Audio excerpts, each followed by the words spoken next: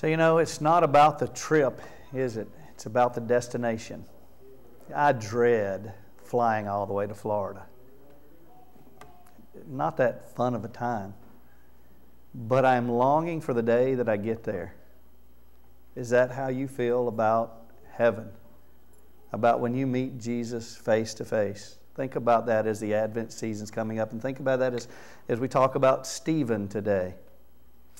Father in heaven, we thank you and praise you, for you are an awesome God worthy of all praise and honor. Lord, we thank you for your love rather than your condemnation. We thank you for the gift of eternal life rather than eternal death. We thank you that Jesus Christ came and bore our stripes, our sins upon his shoulders. And Lord, we thank you that his sacrifice was complete. Lord, help us to look at the example of Stephen and live a life where we long to see Jesus face to face, that we long for your kingdom come and your will be done. Lord, give us koinonia, fellowship through your Spirit. Let us love one another as we love you with all of our heart, all of our mind, all of our soul, and all of our strength. Lord, we thank you for this church. We thank you for your Spirit being upon us, Lord. And fill us with your Spirit today. Teach us and guide us and equip us for the trip that we have, knowing that the final destination is our eternal home with you. We just thank you and praise you in the name of Jesus. Amen. So I named this sermon Continually, Even Until Death, because death is that transition where we actually see eternal life. And there's no better example from Scripture, in my opinion, than Stephen of what Jesus Christ was like on this earth. We talked about him last week in his appointing, and he's the next person that we're going to read about in the story. And Luke is telling a specific story, with great detail, just like a surgeon would.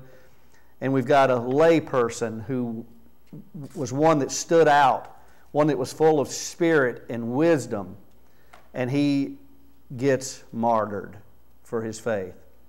The suffering gets worse and worse and worse, and they can't stop this Jesus movement by killing Jesus. They can't stop it by threatening the disciples and beating them, whipping them. Instead, they want to be counted worthy of suffering for Christ. So maybe if we just attack Joe in the church, maybe the church will just come tumbling down. But see, we're fully equipped by the Spirit of God, so when that day comes upon us, we will have the words to say. We won't stand in fear, anything else, because we'll fear only the Lord, and we have no condemnation in His sight if we put our faith and trust in Jesus Christ. Wow! There is nothing that men can do to us. So I have to ask the question again: is how much have I suffered for being like Christ? Because we live in a world where we're not suffering for Christ. But am I not suffering because I'm not enough like Christ? Or am I just not suffering that much because I have an opportunity to proclaim the gospel message without so much of that suffering? Suffering is not bad health, calamities in your life. That's a result of living in a sinful world. And thank goodness that the light has come to the world, that God didn't take away the light. You can preach on heaven and hell all day long, but hell is an absence of anything that is from God. What would it be like if He abandoned us, if He was not faithful to us? And yes, He brings down the rain and the sunshine on the righteous and the unrighteous. It's what He does, because it's His will that all men will turn to Him, turn away from their sinful ways and turn to Him and receive redemption through Jesus Christ. So how much are you like Christ in this world? Because if you are, you will suffer some. Even in this country. It may be ridicule. It may be loss of a job. It may be standing up for whatever, and it costs you this.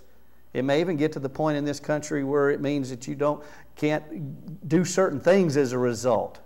Who knows? Our freedoms seem to be being attacked, and we seem to be in the end of times, and we read that from Scripture. But we ought to live as Christians that every day we're our last.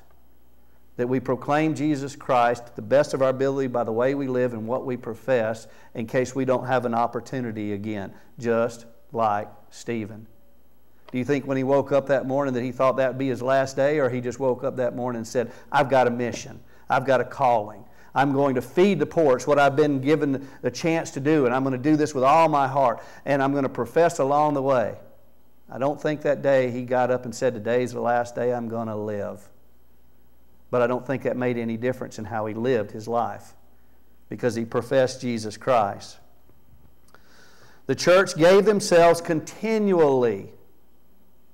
What did they give themselves continually to? Constant, steadfast, persistent devotion. Well, we can review a little bit.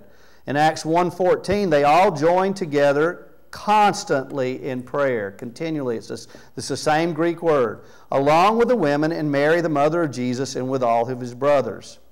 In Acts 2:42, they devoted themselves continually to the apostles' teaching and to fellowship, to the breaking of bread and prayer. Then just a few verses later, Acts 2 verse 46, every day they continued to meet. They continually met together in the temple courts. They broke bread in their homes and ate together with glad and sincere hearts. This is the pattern of the church. And then in Acts 6 verse 4, the apostle said, we will give our attention to prayer and the ministry of the word. Constantly in prayer, constantly in ministering the word. So that the church could be the hands and feet of Jesus.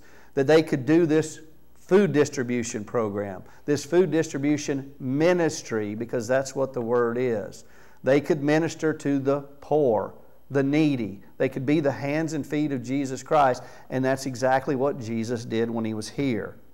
The church lived like Jesus, and they proclaimed resurrection from the dead through Jesus. They proclaimed the full message of the gospel, all the words of this life, this way of life. And it included suffering. And we see as that suffering gets more and more intense, that the church gets more firm of a foundation. They trust God even more. They praise Him even more instead of saying, take this away from us. Not only do they pray for boldness, and I'm thinking that that's exactly what Stephen encounters. He's like, I remember when we prayed for boldness, and I'm so glad we did, because I'm going to need it today, standing before the Sanhedrin and everything. So we saw different examples too, and we saw an example of Barnabas, and Barnabas giving that laid it at the apostles' feet was actually what presented this problem, because they had the money and the funds, but they didn't have enough people to be the hands and feet of Jesus Christ. It was taking away from the ministry of the 12, so they had to appoint men from among them. And they appointed Greeks who actually were the ones kind of disgruntled at first that their widows were getting mistreated. But God works all these things out. In Acts 6, verse 8 to 15, it says, now Stephen, a man full of God's grace and power. Not one of the 12. This is Stephen. He's full of grace and power. Unmerited favor from God. Grace upon grace upon grace. And he has power, because the Holy Spirit has come upon him. Not one of the 12, not one of the 120 that we know of. This is just a guy that we're reading about that's not encouraging. That was Barnabas. But a guy that was godly, like Jesus in this world. And he performed great wonders and signs among the people. And don't miss that, because so many times in our gospel presentation today, we say that those miracles were for just the apostles. Right here it says, Stephen performed great wonders and signs among the people. And that brought about jealousy and discord from others who did not want the way of Jesus being proclaimed. Another example of an ordinary, I use that term, person, not one of the 12, living like Jesus. Being filled with the Holy Spirit to the point where it's running over, where he's not worried about the things of this world, and the Holy Spirit is transforming him and working powerfully through him. He was a man full of God's grace and power, and he performed great and wondrous signs. So what's going to happen next? We're going to be attacked. The church is going to be attacked. We fight a spiritual battle. That's what happens. The more that you get on focus to God, the more Satan wants to tear you down and ruin that ministry. Don't be surprised. Suffering. Suffering like Jesus. Think about that for a second. All the things that Jesus was accused of, how he went silently before, and how the religious were outraged and didn't want anything but to murder him. And this is exactly how they feel towards Stephen. They've already been warned by Gamaliel not to touch these apostles, and that would mean their followers too and everything. But they're getting in such a rage where they want this man dead because of how he lives and what he proclaims. Why would you want someone dead who's performing many wonders and signs? And how can you not see that is from God? An angel's already rescued the apostles from prison, and that didn't even come up in the conversation. How did you get out? And it's ironic because the Sanhedrin didn't believe, the Sadducees didn't believe in angels, but yet how can you explain their divine rescue? And in just a few verses you're going to read where Stephen's face shone like an angel. How can they miss all these things and be so blinded except that you go further and further and further from the truth? Like we taught in Awana's last time we met, when the children asked me, said, how could a brother ever kill a brother? Because we're at Cain and Abel. But the further that you get away from the God, the further you go down that path, and God warned him, do what is right. And we have the power of the Holy Spirit inside of us, guiding us and leading us and transforming us. But every time we deny that, every time we go our own way, are we getting further and further from the light? So again, I tell you to look at Stephen and the example that he is. But let me go back to Acts chapter 4 for just a minute and remind you what happened there. Verse 29, now Lord, consider their threats. This was just imprisonment. And enable your servants to speak your word with great boldness. That was their prayer. Don't take these things away from us. We don't understand them. We don't want them. But we're not asking you to take them away. What we're asking you is for you to give us boldness that we need to take this mission to the people, to be the hands and feet of Jesus, to proclaim the gospel message. Verse 30, stretch out your hand to heal and perform signs and wonders, which we see even through Stephen, through the name of your holy servant Jesus. After they prayed, the place where they were meeting was shaken, and they were all filled with the Holy Spirit and spoke the word of God boldly, all of them. All of the believers were one in heart and mind. No one claimed that any of their possessions was their own, but they shared everything they had. With great power, the apostles continued to testify, and they haven't let Satan distract them from it. That's why Stephen was appointed with the other men in the first place. With great power, the apostles continued to testify to the resurrection of the Lord Jesus, and God's grace was so powerfully at work in them all. I don't know how long this time period was from that point to the day that Stephen is martyred, but I know what the Holy Spirit is doing in the life of him because it's here in Scripture. God's grace was so powerfully at work in them all that there was no needy people among them. From time to time, those who owned land or houses sold them, brought the money from sales, and put it at the apostles' feet.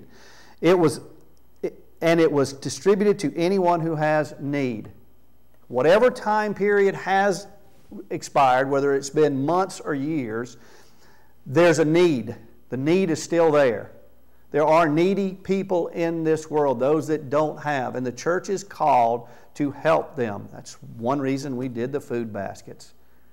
That's one reason we'll do the food baskets again for Christmas.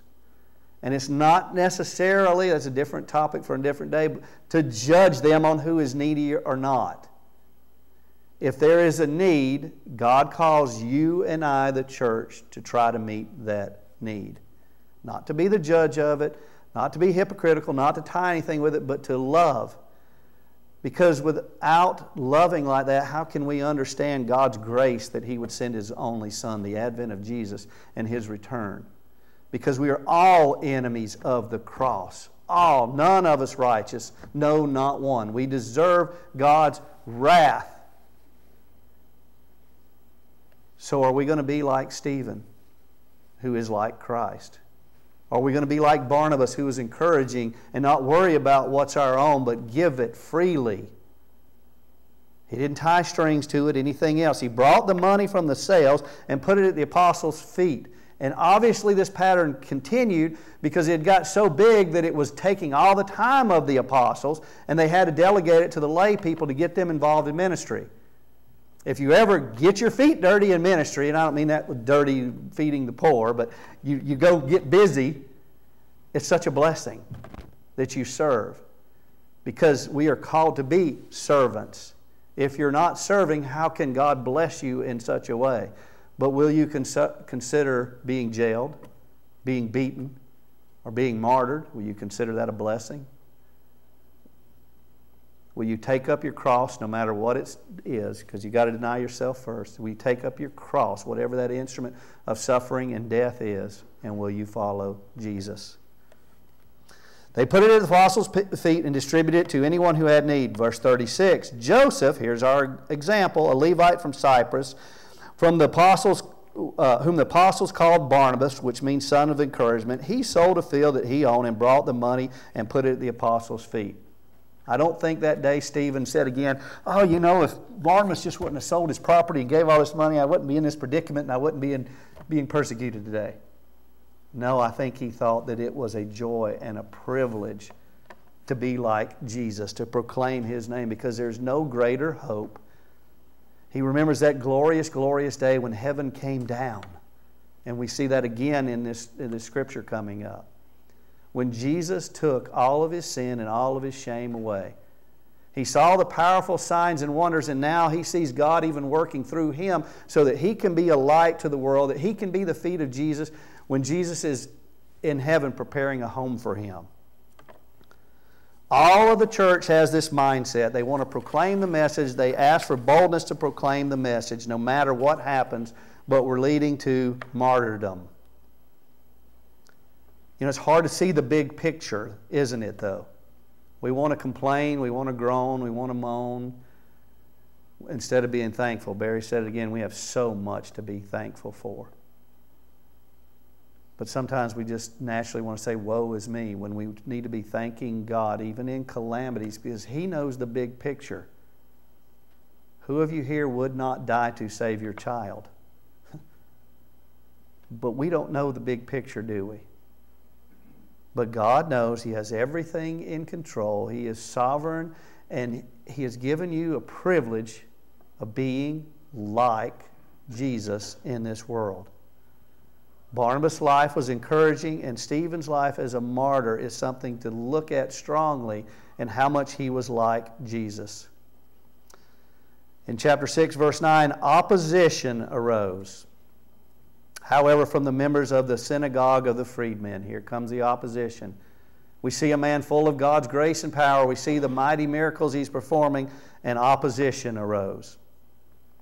It was from the synagogue of the freedmen, as it was called, Jews of Cyrene and Alexandria, as well as the province of Cilicia and Asia, who began to argue with Stephen. Who would think that an argument, again, would lead to murder? But let's go right back to the beginning. How could two brothers argue and then one murder the other? But they could not stand up against the wisdom the Spirit gave Stephen. And the NIV says, as he spoke. It implies that the Spirit gave him these words of wisdom as he was willing to step out and be that testimony.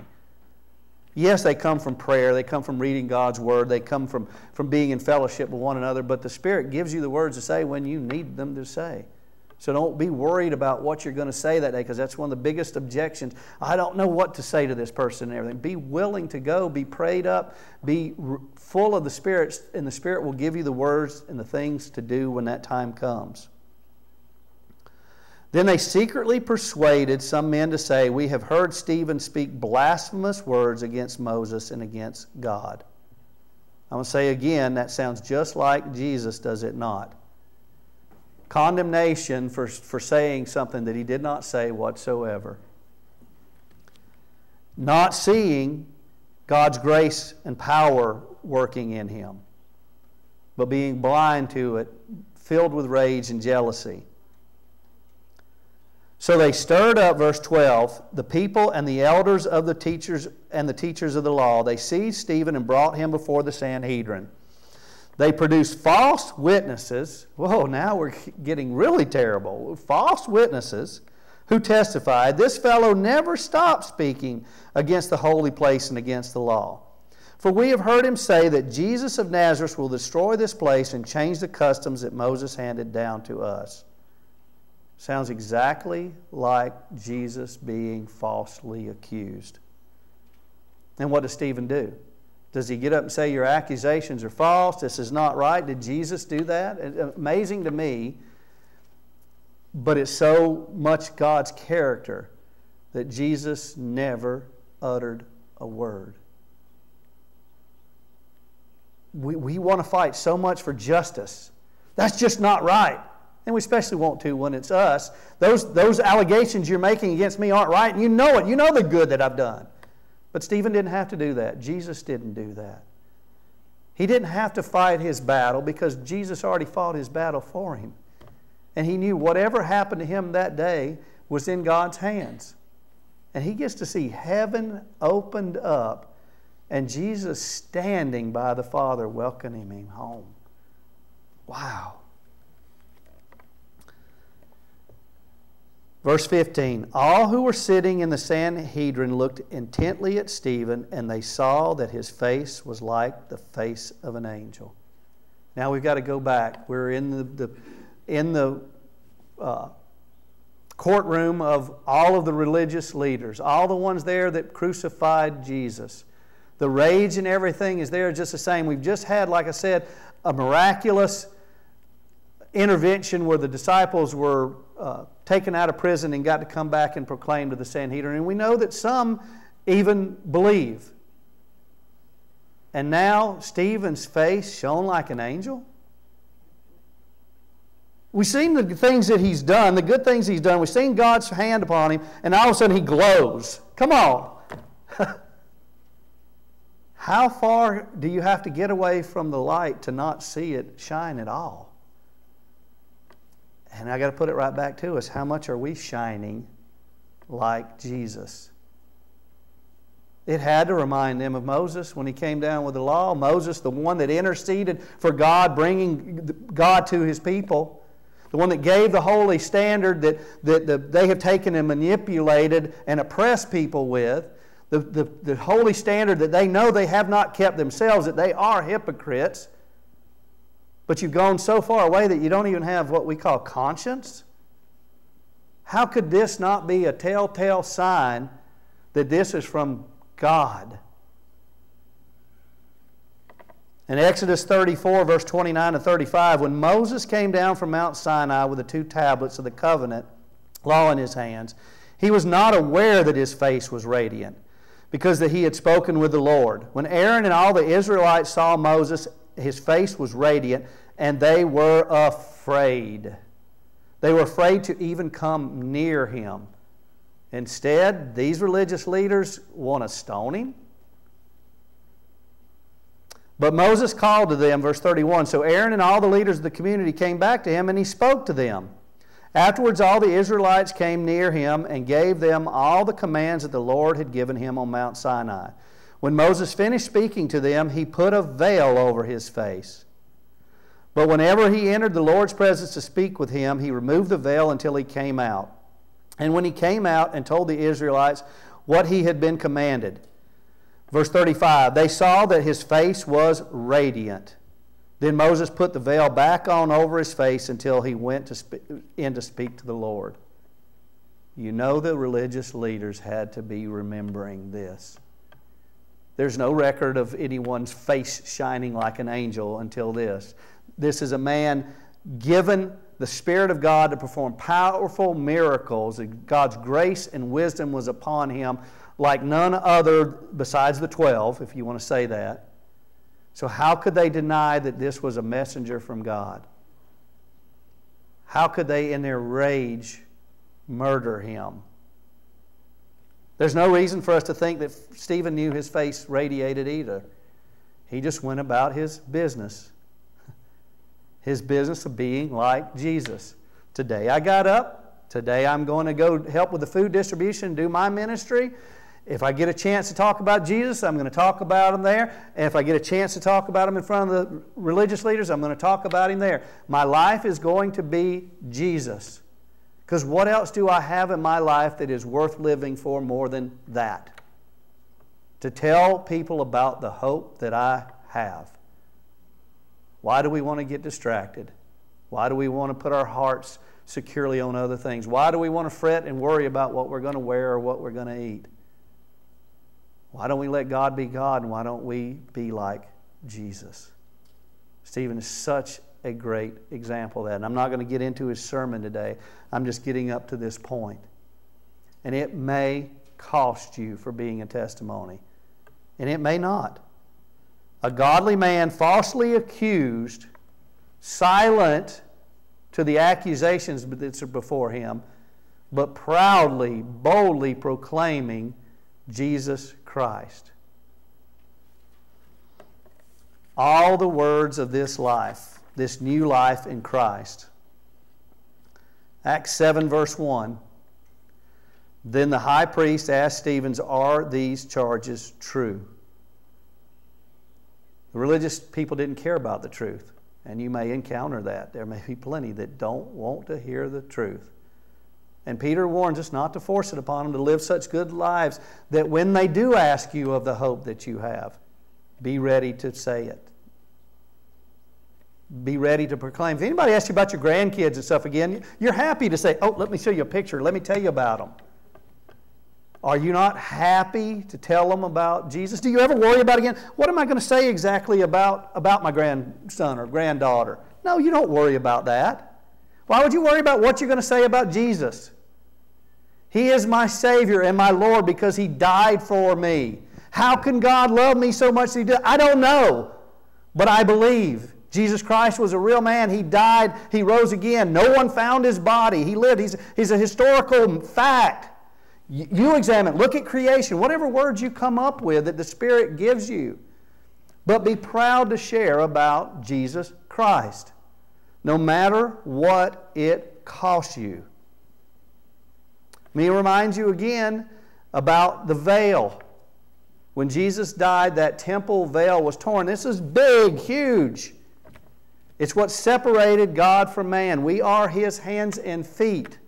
We don't need a veil over us anymore. We don't need it over our face. We don't need it over our heart. It's been removed because of what Jesus Christ has done. So He has called us to go and proclaim. All authority in heaven and in earth has been given to me. Therefore, go proclaim. Make disciples to the utter end of the earth, that every tribe, tongue, and nation will profess that Jesus Christ is Lord. Another author wrote some words about that. We don't even know who this author is. The author of Hebrews in chapter 10. It says, the law is only a shadow of the good things that are coming, not the realities themselves. For this reason, it can never by the same sacrifices repeatedly, endlessly, year after year, make perfect those who draw near to worship. Otherwise, would they not have stopped being offered? For the worshipers would have been cleansed once for all and would no longer have felt guilt for their sins. But those sacrifices are an annual reminder of sins. It is impossible for the blood of bulls and goats to take away sin. Therefore, when Christ came into the world, He said this, sacrifice and offering you do not desire, but a body you prepared for me. With burnt offerings and sin offering you were not pleased. Then I said, here I am. It is written about me in the scroll. I have come to do your will, my God. Stephen hadn't heard these words penned yet, but these words were in his heart. First he said, sacrifices and burnt offerings and sin offerings you do not desire, nor were you pleased with them, though they were offered in accordance with the law. Then he said, here I am, I have come to do your will. He sets aside the first to establish the second, a servant willing to do God's will. And by that will we have been made holy through the sacrifice of the body of Jesus Christ once and for all. Jesus is our example. He is the one who paved the way. He is the author and perfecter of our faith, as the author of Hebrews goes on to say. In verse 11 from Hebrews 10, day after day, every priest stands and performs his religious duties. Again and again he offers the same sacrifices, which can never take away sins. But when the priest had offered for all time one sacrifice for sins, he sat down at the right hand of God. And let me remind you, spoiler alert, Jesus is standing up to greet Stephen. That is so awesome. Verse 13, and since that time he waits for his enemies to be made his footstool. For by one sacrifice he has made perfect forever those who are being made holy. The Holy Spirit also testifies to us about this. First he says, this is the covenant I will make with them after that time, says the Lord. I will put my laws in their hearts. I will write them on their minds. Then he adds, their sin and lawless acts I will remember no more. So don't let that be something that holds you back either. Well, I used to do this. It doesn't matter. You're a new creation in Christ. Live like it and proclaim His Word. And where these have been forgiven, sacrifice for sin is no longer necessary. Therefore, brothers and sisters, since we have confidence to enter the most holy place by the blood of Jesus, by a new and living way open for us through the curtain that is His body, and since we have a great priest over the house of God, let us draw near to God with a sincere heart and with the full assurance that faith brings, having our hearts sprinkled to cleanse us from a guilty conscience and having our bodies washed with pure water. Let us hold unswervingly to the hope that we profess, for He who promised is faithful. And let us consider how we may spur one another on towards love and good deeds, not giving up meeting together as some get in the habit of doing, but encouraging one another, and all the more as we see the day approaching. If we deliberately keep on sinning after we have received this knowledge of the truth, no sacrifice for sin is left, but only a fearful expectation of judgment and of raging fire that will consume the enemies of God. Anyone who rejected the law of Moses died without mercy on the testimony of 2 or 3 witnesses. How much more severely do you think someone deserves to be punished who has trampled the Son of God underfoot, who has treated as an unholy thing the blood of the covenant that sanctified them, and who has insulted the Spirit of grace?